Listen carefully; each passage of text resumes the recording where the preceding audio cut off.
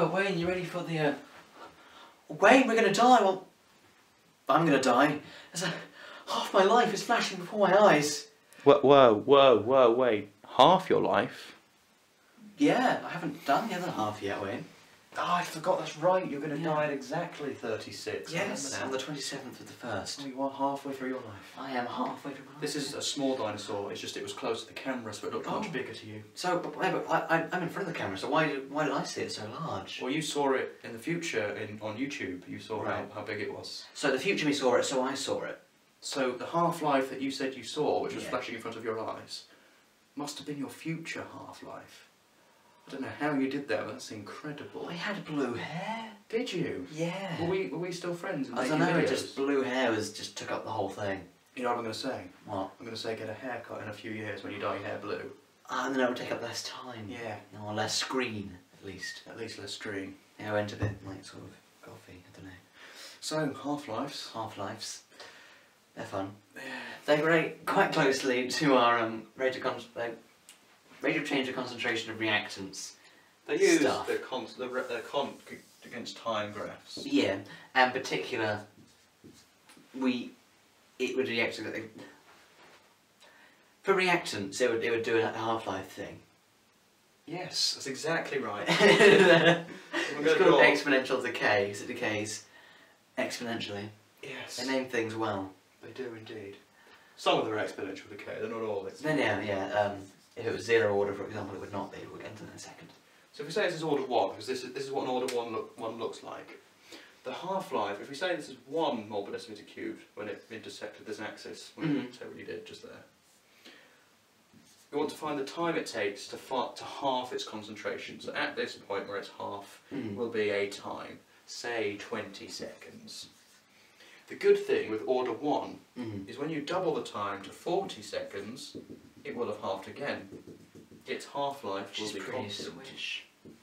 And that will continue going with this order 1 concentration time graph. And then if we have our order 0, which I'll draw over here. Oh, okay. It's a linear one. It is a linear one, so this one isn't actually exponential decay. Looks a bit like that. It does look a bit like that. So we'll have a concentration and a time. Yeah. So it starts at 1. When it's at 0.5, somewhere about here, say. It will be at a time. Let's say that's 20 again. But as the time increase, the concentration, each time it halves, the actual half-life decreases.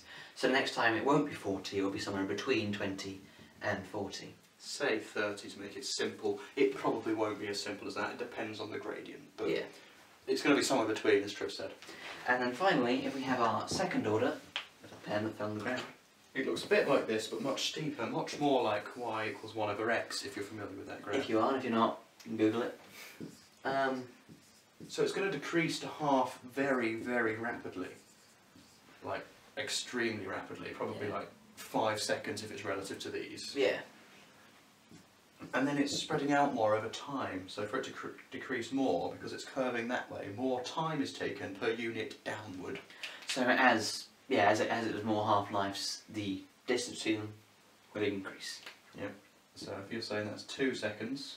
Then when it gets 0.25 it might be 8 seconds. Yeah, these are all made up, it might not be that simple. It might not just be it cubed.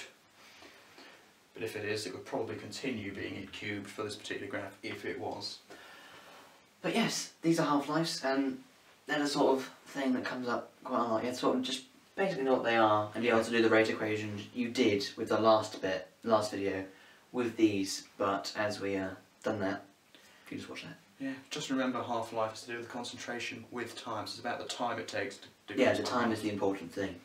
What can it be used for? It can be used for carbon dating, if you know how long it takes for a half-life, and how many half-lives have gone down from, say, carbon 14, which is a nice type of carbon that happens a lot. You can work out how old something is. Yep.